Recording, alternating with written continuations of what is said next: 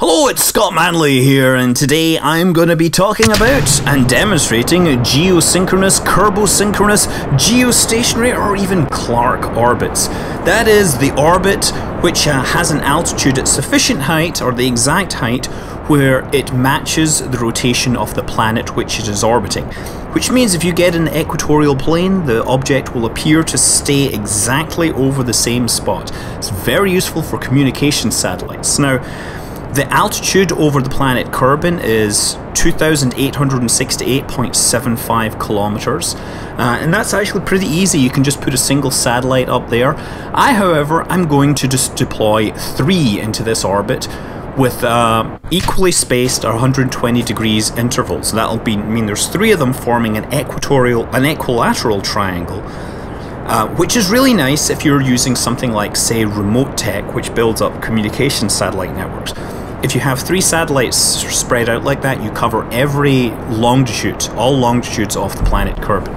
Anyway, this is a standard launch profile. We are going to take this thing up. You see, I've actually got to 100, and then I decided, oh yeah, why am I stopping at 100? No, I'm going to go all the way out to geosynchronous altitude, right? Which means we're going to keep burning until our apoapse height hits 2,868.75, or at least pretty darn close to it, right? That will be our transfer orbit that brings us out there. Normally, of course, you would go into a stable equatorial orbit and then you would transfer out to it, you know, so you could have system checks and things like that. But I'm just heading straight up there because, well, you know, we don't have to worry about system checks and things like that. So there we go. Now, once we hit there, we need to set up a maneuver to kind of bring our orbit out a little. We're not going to go straight into a geosynchronous orbit at this distance. We're actually going to go into a 4-hour orbit. Now, Kerbal's rotation is 6 hours, but we're going to get into a 4-hour orbit that hits geosynchronous altitude.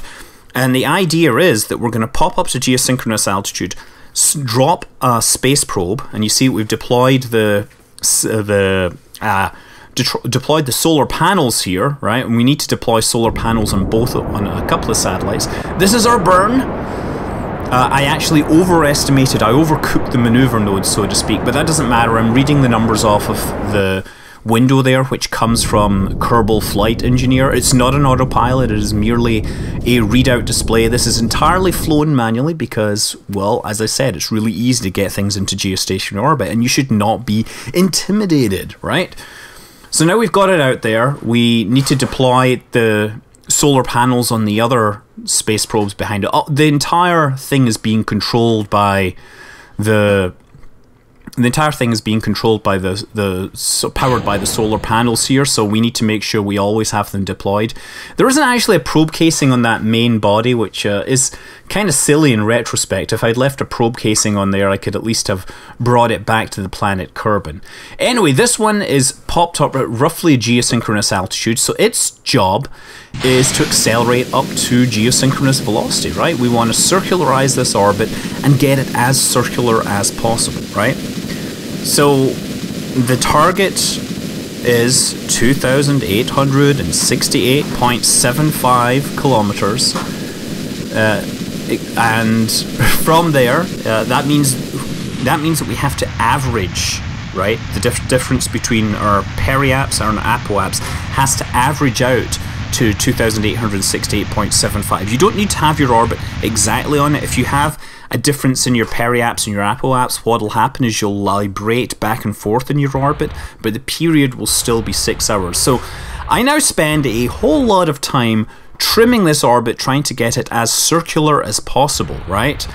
And there's a lot of ways to do this. Not all of them involve firing exactly along the orbit. Indeed, you'll find that with the spacecraft, even with the tiny ant engine, once you get really close, there's ways to correct the orbit more precisely by firing at angles slightly outwards or inwards, depending upon where you are. It depends on how OCD you are. I mean, you could spend forever tweaking this orbit and getting it exactly where it is. The only thing is you don't want to take too long, because you want to go back to control your main spacecraft before it pops back up and launches probe number 2. That is your only time limit here. You can come back to your space probes after that if you really want. Now, Kerbal isn't the only place where you can actually get into geosynchronous orbit, but not every planetary body in the Kerbal system actually allows you to do that, because in the case of the Moon, for example, its slow rotation and small sphere of influence means that the geosynchronous orbit would be so far out it would be sitting outside the sphere of influence. But you can, if you want, sit exactly in the same orbit as the Moon, and there's a couple of points where you can essentially stay tidally locked to it. Moho, on the other hand, because it rotates and isn't tidally locked anymore, its geostationary orbit is beyond its sphere of influence, and you can't get into orbit there. Anyway, I think at this point, I'm just still tweaking the orbit a little here. You see me going back and forth here trying to figure out what they are. Unfortunately, the geostationary launch, the little info window on the side, does not actually show me the period, which would be really nice.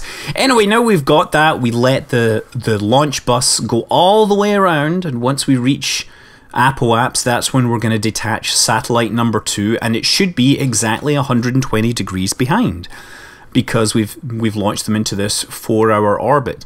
We deploy the extra pair of solar panels because it would be unfortunate if we ran out of power. Not that we really worry so much. In fact, honestly, we could detach all 3 satellites and just let them fly in formation, but there it goes. There is satellite number 2. We'll call this satellite Bravo in the Kerbal Com, I don't know, the Kerbal Com system. Obviously, we're only going to cover equatorial or certain latitudes. There's a point at which you go too far north and you can't see the satellites anymore, or they're too low on the horizon. Yeah, this time I actually use a maneuver node. You can tell when you're getting close to circularization, because what will happen is your periaps and your apoapse will flip like that. That means you're pretty close. So from there you can kind of tweak it. Get it 50-50 is a good bet, I think.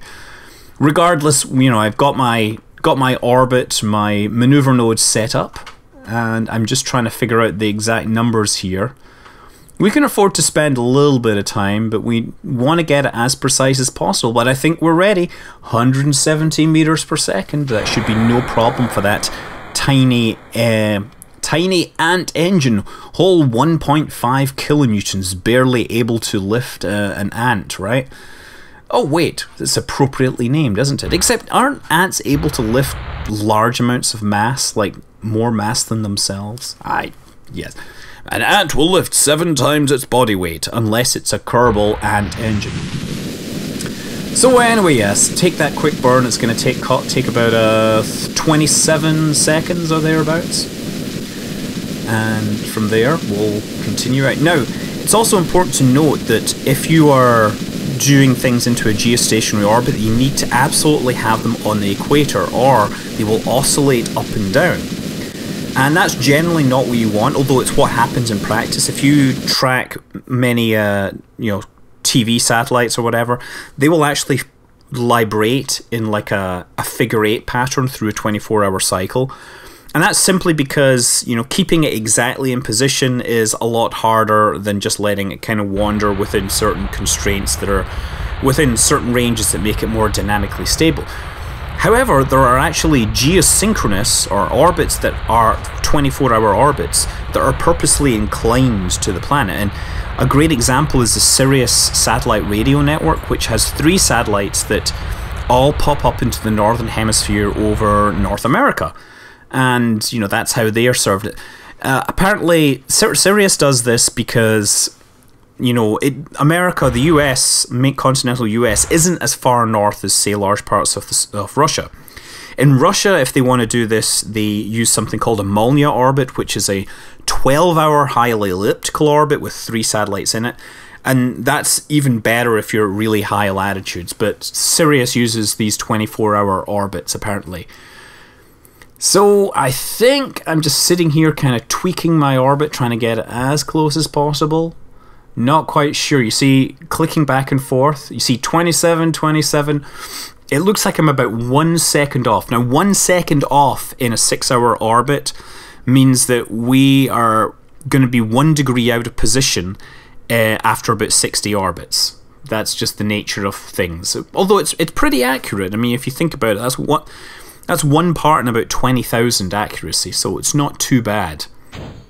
And here's the final one going out for its trip. The launcher stage should really have I should have left a probe body on it so I could have deorbited it back to the planet Kerbal, but I'm not that OCD, I guess, except when it comes to my orbits. This one I'm just guessing it by watching the orbit, right? Instead of setting up a maneuver node, I'm just going to poke it myself, you know, and watch the orbit in the map more or less live. Now, one trick, so I'm going to get this up 2720. We still need to go further out here. Got to get up to 2868.75. Actually, we need to go slightly further than that because we're in a slightly lower orbit at this time. So 2800, 28.1, 28.2, 28.3, 28.40, 28.50, 28.60. Oh, we're so close. Okay, so now this is me tweaking it back and forth, right? And you see how we're so close to being circular. Right, what I've done here is I've brought up both maneuver nodes, and you can see that it says 3 hours, 26 minutes and 14 seconds, and they both say 26 minutes and 14 seconds. That means I've got it to within, 6 hours plus or minus 1 second. And we can sit here, and you'll notice that the last one, if you follow this launch plan, actually ends up pretty much serving the Kerbal Space Center. The first one is going to be 128 degrees around the planet, but this one is more or less directly above the peninsula where the Kerbal Space Center is. So that will be the linchpin to the comm system if you're using remote tech or something else. Anyway, hope you enjoyed this little lesson here. As I said, if you look at this, they will form into a 3-point formation. They will fall out of synchronous over time. You can go and edit the save file if you really want, but that's up to you. Depends how OCD you are about things staying perfectly in formation. Whatever you do, I hope you find this useful. I'm Scott Manley. Fly safe.